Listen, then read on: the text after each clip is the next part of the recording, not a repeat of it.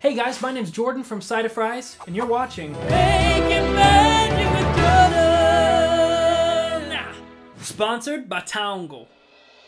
Today we're going to be breaking down the hallway extension shot from our Braun commercial, Pantheon of Perfection.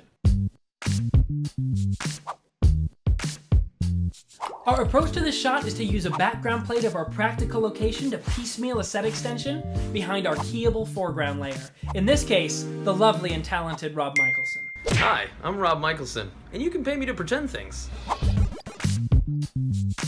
In order to pull off this effect, we need a green screen, a couple C-stands, clamps and sandbags to make sure that green screen is nice and taut, a couple kinos to light the sucker, and some practical picture frames for our bearded portraits. Once it was time to shoot, we rigged our green screen to the back wall, making sure it was large enough to cover the space our actor would be taking up over the horizon. From there, we lit the green screen and the scene accordingly, and started by grabbing our all-important background plate. As a final measure, we grabbed our foreground layer of Rob. You can still pay me to pretend things.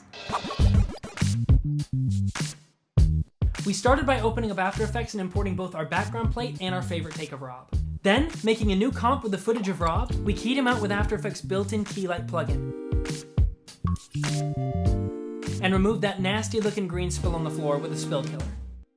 After dragging in our plate layer, we imported our various epic beard portraits and proceeded to position them within the frames with the use of the corner pin plugin.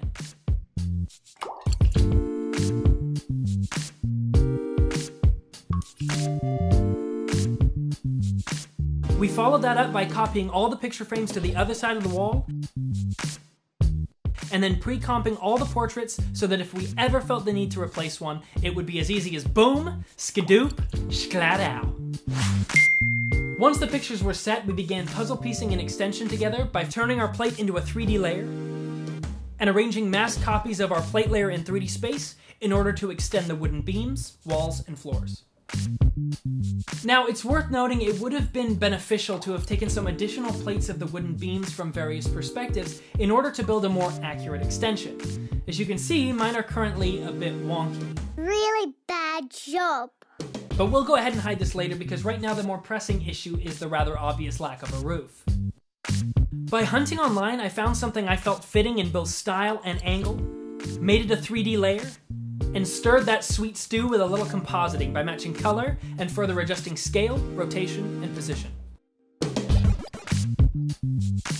But it still looked gross, and didn't really fit the epic aesthetic I was going for. So instead, I turned to my good old buddy Black for a solid. Get it? I used a black solid, is what I'm trying to say. Anyway, once I had the black solid in, I masked and feathered it to create a gradual shading upwards to the roof, and then adjusted the opacity until it felt right. As a few final steps, I added a camera lens blur to all the background layers to give a more realistic sense of depth, and since the epic was still lacking a bit, I threw up some optical flares to masquerade as light sources for our faux roof, and added some universal film grain to seal the composite. Now, let's take a look at our final result. Throughout history, some of the greatest men who ever lived just so happen to have some of the greatest beards. And there you have it, an infinite hall of grandeur for all your beardy needs. Once again, my name's Jordan from Side of Fries, and thanks for watching. Making